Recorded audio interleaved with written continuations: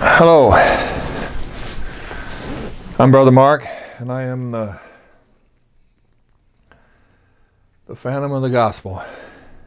And today's subject is going to be on sleep paralysis. And I read recently where up to 40% of people have experienced sleep paralysis, and scientists and everybody's probably joined the bandwagon and explain exactly what it is. But I know exactly what it is. It's demonic. Let me start at the beginning. When I was 5 years old, or 4 or 5 years old, I can remember having these dreams where I couldn't move, I couldn't speak while I was in my sleep. And it kind of followed me all through life. And about the age, and then I got born again.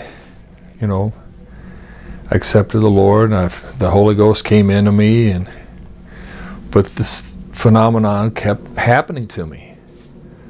So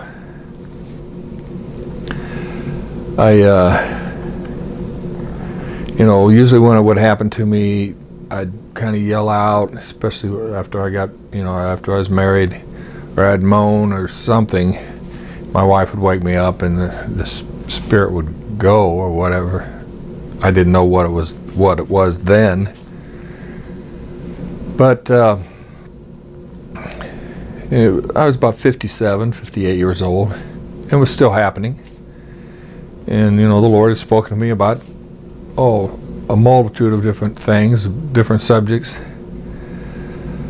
And the one thing that stuck out, and that was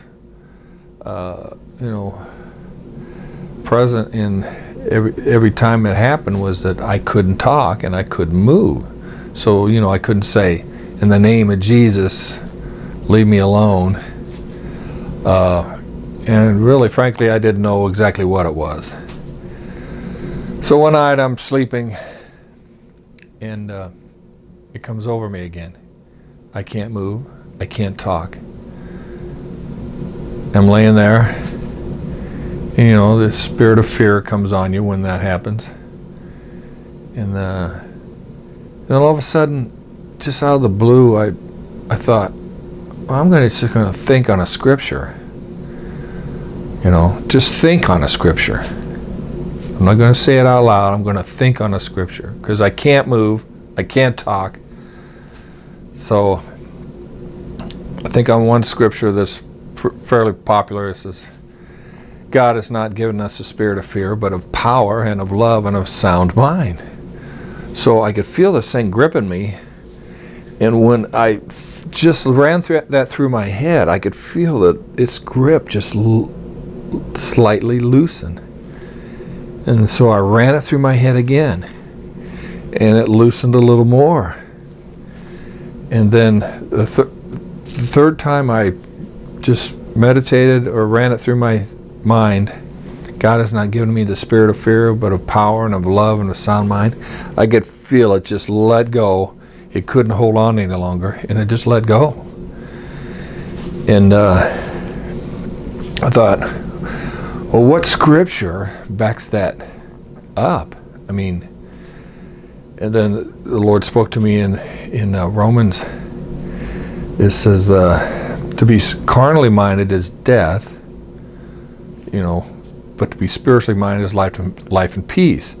So carnally minded, I'd have my wife wake me up and it would leave. That was carnally minded. But to be spiritually minded is life and peace. When I thought on those scriptures, it brought power from the Holy Ghost. It brought life and peace, and it radiated, just my thinking upon it radiated out, and it repelled that spirit right off of me, so that it, and I never did have a problem with it after that. It might have taunted me or something like that, but not like it did before. It knew, it got its butt kicked. It knew that I had its number, and that it had no power over me anymore. All I had to do was think on a scripture, and that brought power and life. And so there's the answer to what sleep paralysis is all about. It's satanic in nature. And thanks for once again listening to my teachings, and have a nice day.